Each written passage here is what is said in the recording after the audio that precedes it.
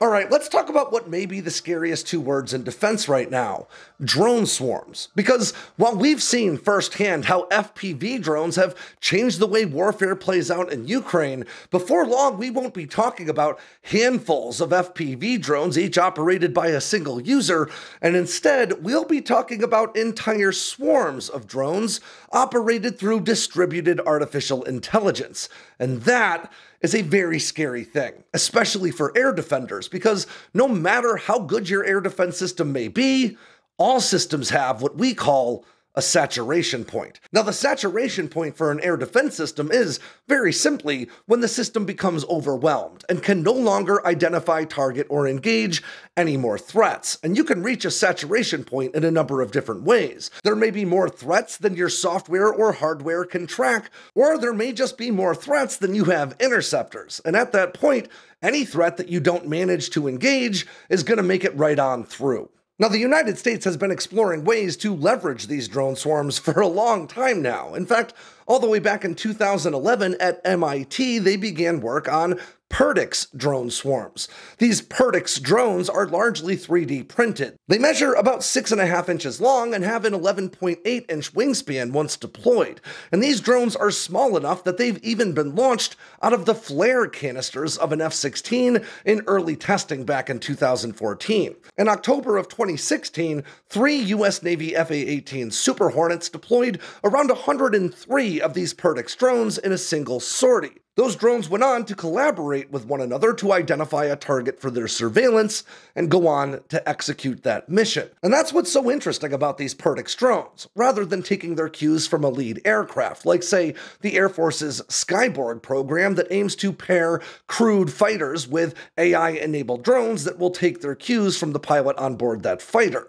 These Perdix drones instead form what's generally called a leaderless swarm, using distributed computational power to re-coordinate with one another in the event any drones are lost. In other words, these drones use what's generally called a distributed brain, spread throughout all of the systems that are networked together. And as far as we know, 103 is the most of these drones ever deployed at once in a single sortie, but the DoD has been very clear that they intend to deploy them in numbers of more like 1,000. But not all of these drone swarms in development are really drones, like the Air Force's Golden Horde program, which is one of the 4 Vanguard efforts the Air Force has placed a massive amount of emphasis on in recent years. Golden Horde is all about fielding autonomous swarming munitions. These aren't just suicide drones, but can be all sorts of systems, including small diameter bombs. These systems, once deployed from the aircraft, coordinate with one another to identify targets below.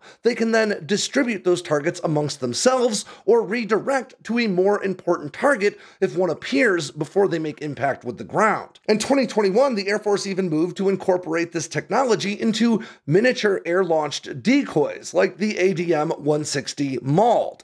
Now, these air-launched decoys are effectively cruise missiles that swap out their explosive payload in favor of RF transmitters that can broadcast the radar return of just about any aircraft you can imagine. And that allows the US to flood enemy airspace with ghost radar returns of everything from F-15s to B-52s, making it much more difficult to actually identify and target the real aircraft you want to shoot down.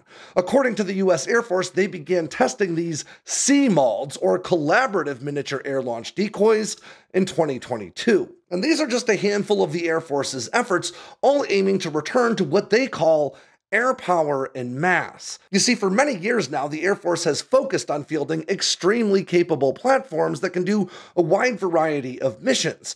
But losing those extremely capable platforms in combat could be a real problem in a large-scale fight. And that's why the Air Force is now focusing on fielding a wide variety of systems, a high-low mix, ranging from extremely inexpensive single-use suicide drones all the way up to extremely capable and expensive AI-enabled collaborative combat aircraft meant to fly alongside the most advanced stealth fighters in the world. And by fielding this distributed mix of systems, the Air Force aims to completely overwhelm enemy air defenses, reaching their saturation points very quickly and effectively dominating the airspace, completely overrunning enemy positions with a high volume of aircraft, the same way the US did in World War II, except this time with far fewer pilots being sent home in boxes.